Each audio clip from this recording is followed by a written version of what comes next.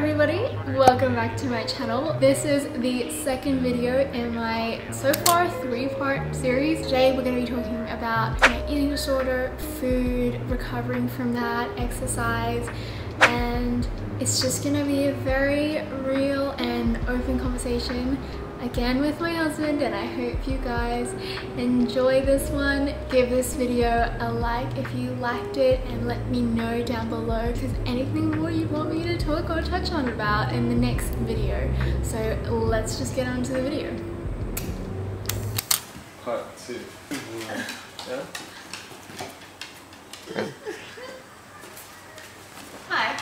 Hey, so welcome back to our second part 2.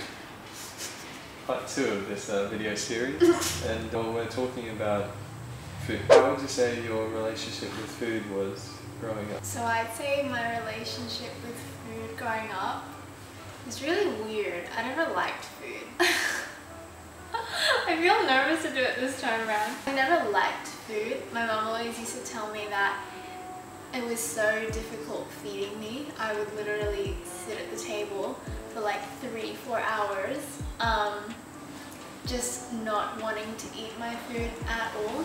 And then she would say that I would throw tantrums all the time when it came to meal times. Asian households, they don't let you leave the table until you finish your food, so I would just sit there for ages because I didn't want to eat. I don't know what it was about food, I just didn't like the smell or taste, just anything that was put in front of me, and I was super picky. So socially, when my parents brought me out places, it was like hard to feed me. And then that's how it kind of was just growing up, even into my teenage years. And it was a bit more different though when I was a teenager. When you're a kid, everyone's just like, oh, she's a picky eater, she'll grow out of it. But when I was like 16, 17 and I hadn't grown out of it, it became a bit worrying to me. Maybe I should try to do something about this. And so slowly I tried to introduce different foods that I never used to eat before into like my diet or into myself, and then I just started to realize that like food isn't so bad, I guess. It was kind of like a thing that I always dreaded.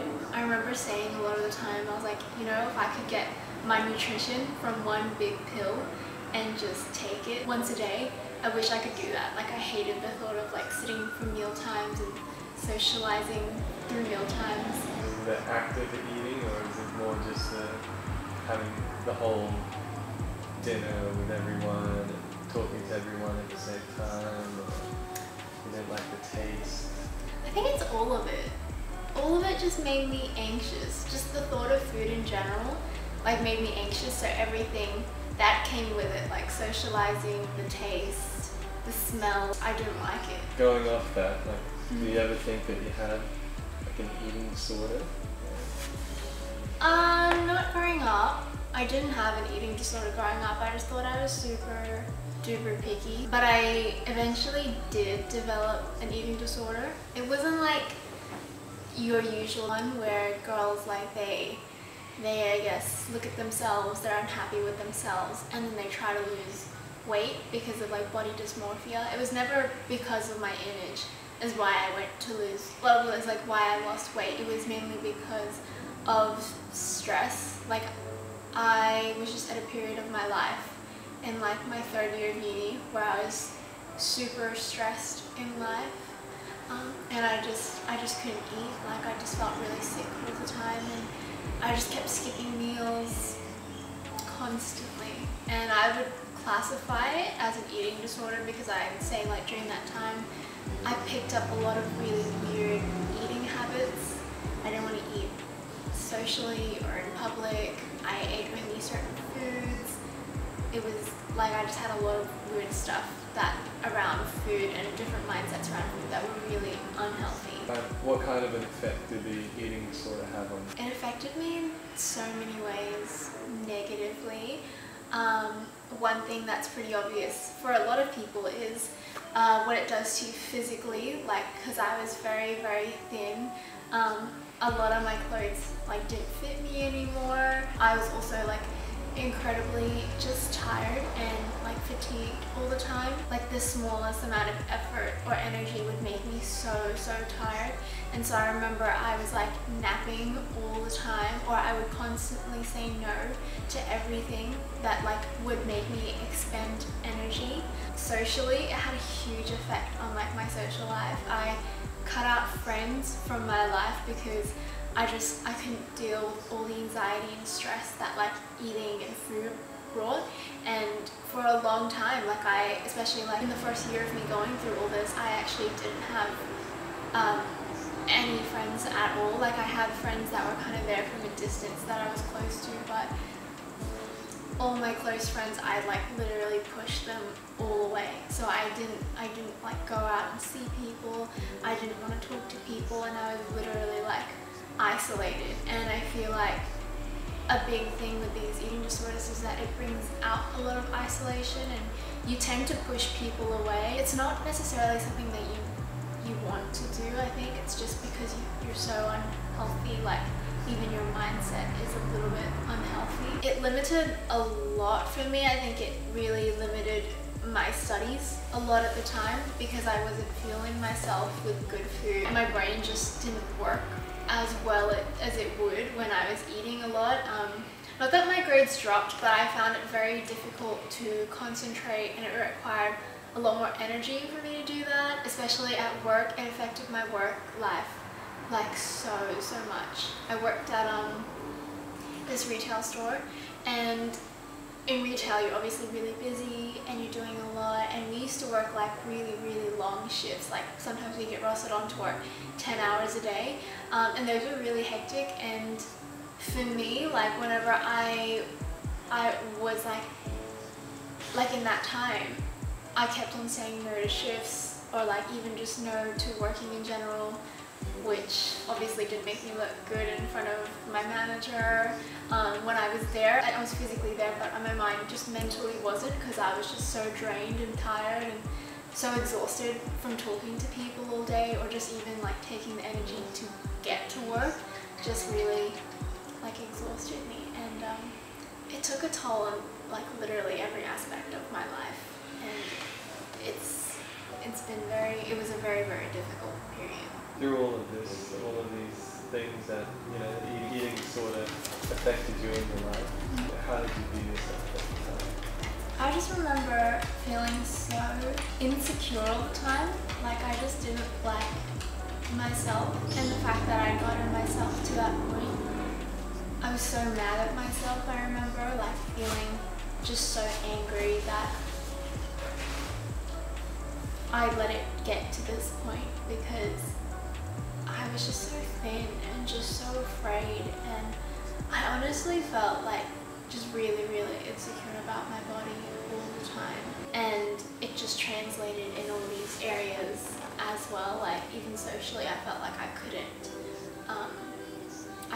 like just be myself, and I couldn't just like talk to people or even meet new people, because I felt so crap and so low in my self-esteem, and I really just didn't view myself very good at all.